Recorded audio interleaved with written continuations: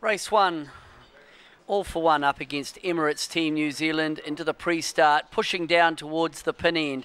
Emirates Team New Zealand in the windward position, wanting to start on the left, but close to All for One. Off the line, Team New Zealand coming off on port, bow forward, so initial advantage to the Kiwis. Then on the upwind, tracking out right out to the restricted zone over on the left-hand side. Emirates Team New Zealand then take advantage, getting the wind shadow down onto the trailing boat, and at Mark 1, Emirates Team New Zealand out to a 4 boat lengths advantage. Round the top mark and on the downwind with the current pushing them down towards the bottom mark. Long starboard down to the bottom mark, setting up for the bottom mark gate. The wind shifting around and Emirates Team New Zealand take the right hand.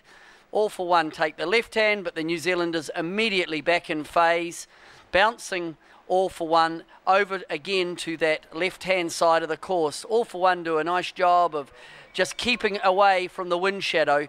At Mark 3, Emirates Team New Zealand still lead by 22 seconds.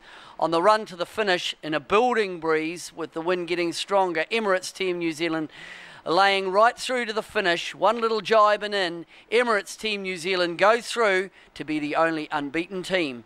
All for One keep it close, but not able to get there.